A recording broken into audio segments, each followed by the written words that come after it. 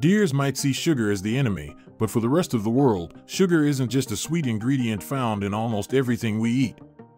It's brown gold that fuels a global sugar industry. So have you ever wondered how millions of tons of sugar cane are produced every year? The journey of this humble plant begins in vast fields, where sugarcane is harvested using massive one-of-a-kind machinery. From there, those sweet, juicy stalks are transported to modern factories, where under the hands of skilled workers and cutting-edge machines, they're transformed not only into sparkling white refined sugar crystals, but every remaining part is also used to create eco-friendly products and livestock feed. Today, we'll take you inside some of the world's most advanced sugar factories and uncover the many fascinating secrets behind this incredibly versatile plant. All of that and more, right here in this video. Let's get started. Now imagine yourself standing in the middle of a sugarcane field that stretches all the way to the horizon, where towering, sturdy stalks reach up under the sun. Welcome to Brazil, the kingdom of sugarcane.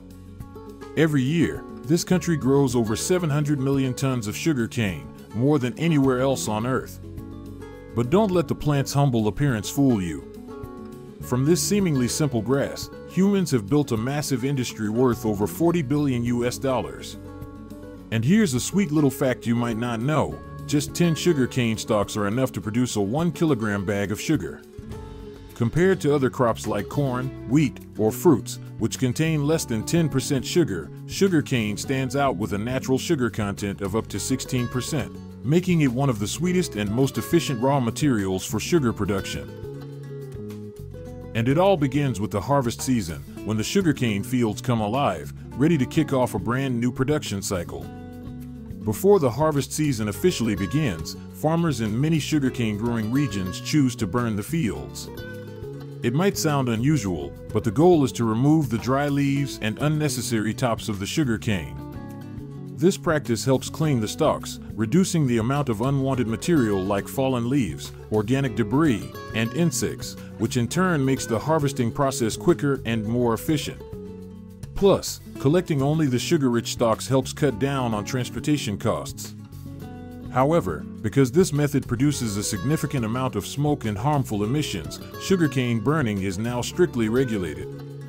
In some areas where it's still allowed, burning must follow specific time frames and environmental conditions to minimize its impact on air quality and public health.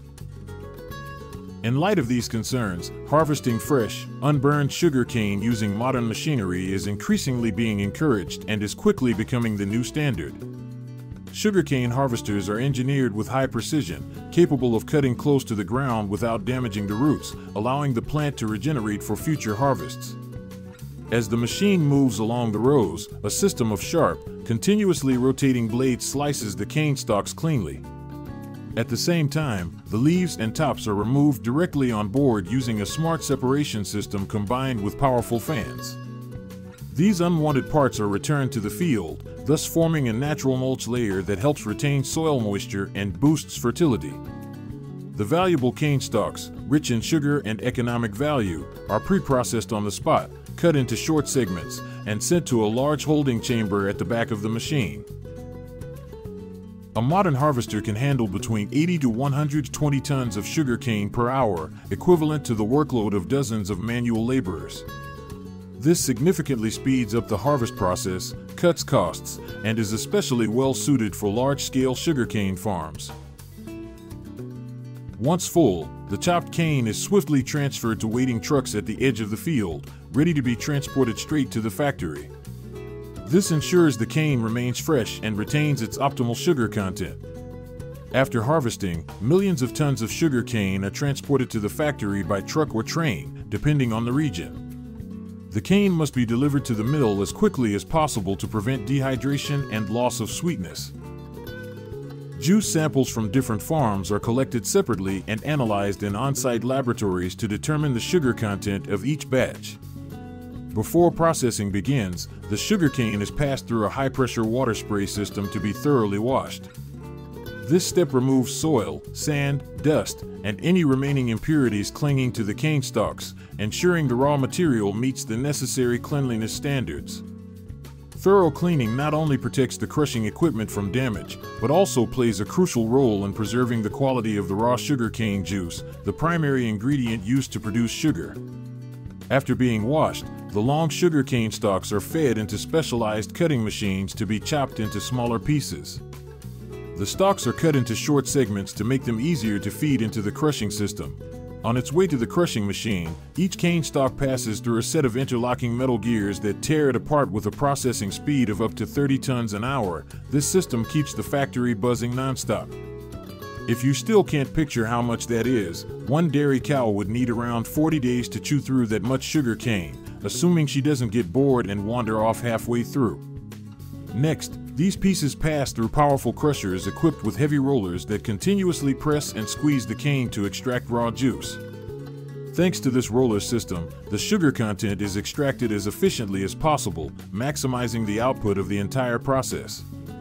Once the crushing is done, the leftover dry pulp, known as bagasse, is far from waste. Instead, it's smartly collected and reused. Meanwhile, the raw cane juice becomes the key ingredient for the next stages of refined sugar production. Have you ever experienced the scent of a mountain of sugarcane pulp filling the air? I bet it's one of the sweetest and most soothing smells that could ever make you feel truly satisfied in life. And now, prepare to be amazed by how factories make almost full use of sugarcane bagasse, turning it into eco-friendly products like plates, cups, and even paper. The bagasse is then collected and transported to specialized recycling facilities by truck or through a centralized transfer system. At the recycling plant, the bagasse goes through a high-pressure water washing system to remove impurities like soil, sand, shredded cane peel, and any remaining sugar. After washing, it is either mechanically pressed or lightly dried to prepare it for the grinding stage. Once cleaned, the bagasse is fed into grinding machines to break down its fibrous structure. The resulting mixture is then cooked at high temperatures, sometimes with a small amount of natural additives like starch or recycled paper pulp to enhance the material's stickiness and flexibility.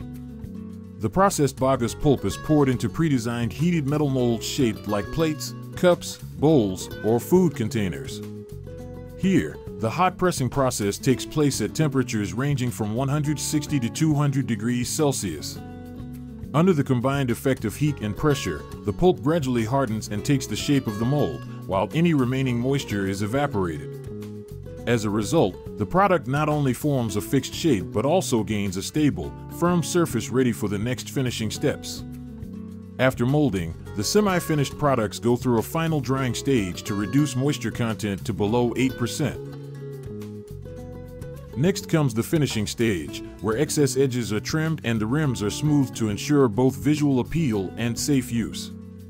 Finally, a water-resistant coating made from bio-based materials or plant-based wax is sprayed onto the surface, allowing the product to safely hold hot or liquid foods. The finished products undergo quality inspection and are then packaged using paper or cardboard materials to minimize environmental impact. From there, these bagasse-based plates, cups, and containers make their way to supermarkets, food stores, or restaurants.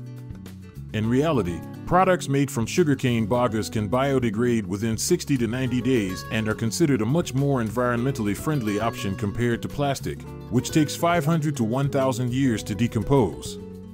Plastic is one of the biggest environmental challenges today. But the issue is, bagasse products require proper industrial composting conditions to decompose that quickly. If they are thrown into regular landfills, the decomposition time can sometimes be even longer. And now, let's dive into the most anticipated part, the sugar factory, where those sweet drops of sugarcane juice are transformed into the pure white sugar crystals we use every day. After crushing, the raw sugarcane juice still contains fine impurities like fibers, dust, and organic residue. To purify it, lime is added to the juice. The lime reacts with the impurities, causing them to precipitate out, making the juice clearer, a crucial step before concentration. Next, the juice enters a multi-effect evaporation system, typically made up of 3 to 5 connected evaporators. In this system, water is gradually removed by heating the juice at temperatures ranging from 70 to 150 degrees Celsius, depending on each stage and the pressure inside. Through this process, the juice thickens and turns into a pale yellow syrup with a noticeably denser consistency. This concentrated syrup sets the stage for the crystallization step, where sweet crystals begin to form from the thick golden liquid. To begin the crystallization process, seed sugar crystals are added to the concentrated syrup, which is then slowly cooled over several hours. Sugar gradually begins to crystallize. The resulting mixture is then transferred to a centrifuge. The centrifuge spins at high speed to separate the sugar crystals from the remaining molasses. This is the key step that defines the difference between raw brown sugar and refined white sugar, a question many people have long wondered about. Brown sugar retains about 3 to 5% of natural molasses, giving it a rich brown color and a distinctive caramel-like aroma. While white sugar is refined to the point that it contains up to 99.9% pure sucrose, resulting in its bright appearance and clean, pure sweetness. After centrifugation, the sugar crystals are still slightly moist, so they are set into a drying system to remove all remaining moisture. This prevents clumping and extends shelf life. Once dried, the sugar is ready to move on to the refining stage, where it will be purified to achieve its final sparkling white form. To produce pure white sugar, a decolorization process is carried out. First, raw refined sugar is dissolved in hot water at around 80 degrees Celsius. The solution is then heated and filtered through layers of sand and gravel, followed by activated carbon columns to remove the color. Finally, the solution is centrifuged once more to obtain pure white sugar crystals. Once the pure white sugar crystals are obtained, they are cooled and fed into a fully automated packaging line within a sealed, hygienic environment. The first step is precise weighing. Electronic scales measure out exact portions based on preset weights. Next, the sugar is dispensed into preformed plastic bags. These bags are pulled continuously from large PE film rolls, cut to size, and sealed with heat. This process is incredibly fast. Dozens to hundreds of bags can be packed every minute. After sealing, the bags pass through a metal detector to ensure no foreign objects are present. Once approved, the bags are printed with expiration dates and traceability codes, then packed into large cardboard boxes for distribution to the market.